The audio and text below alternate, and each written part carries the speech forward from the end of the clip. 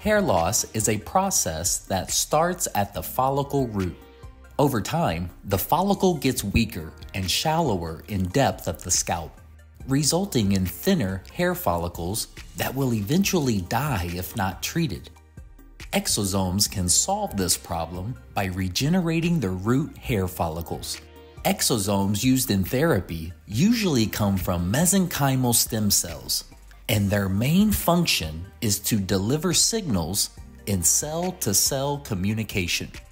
Exosomes facilitate this communication by delivering proteins, lipids, and nucleic acids, like RNA, that signal a biological response. When exosomes are injected into the scalp, they start delivering these signals from hair cell to hair cell and all other cells across the scalp. Exosomes then trigger the body's natural growth process to follow these signals and ultimately regenerate hair follicles.